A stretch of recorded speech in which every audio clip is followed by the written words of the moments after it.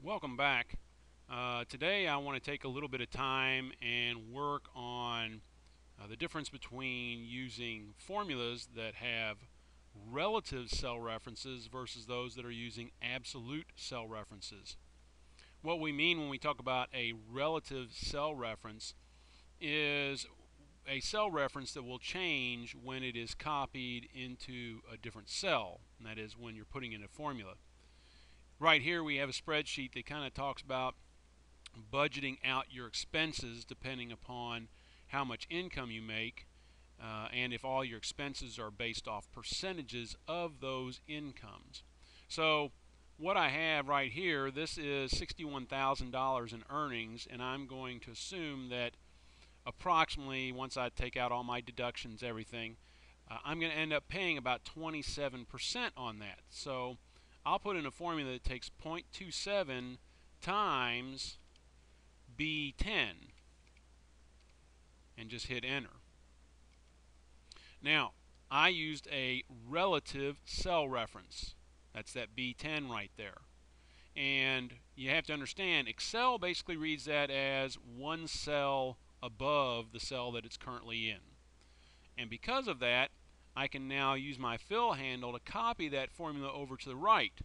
And each time it is just multiplying the cell directly above it times the 27%.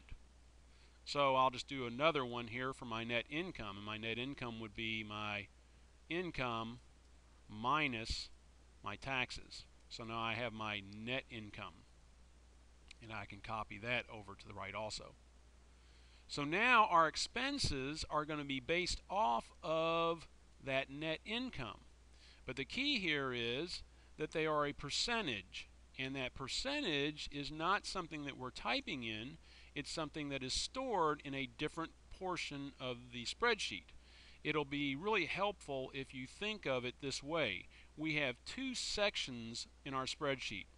We have the section up here, which gives you the percentages for the expenses, and then we have the section down here that's actually calculating these amounts. All right?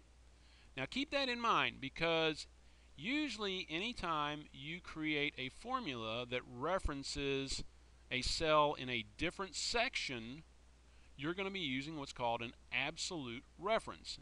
All right, now I'll show you an example of it.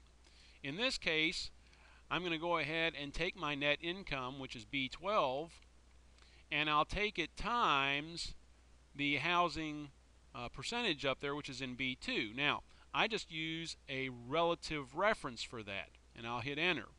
So here's how much I should be paying for rent or for my mortgage.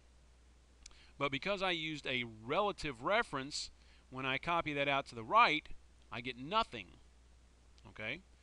Here's the key. Again, it is referencing cells relative to where the original formula was. So now you can see this blank green area up here.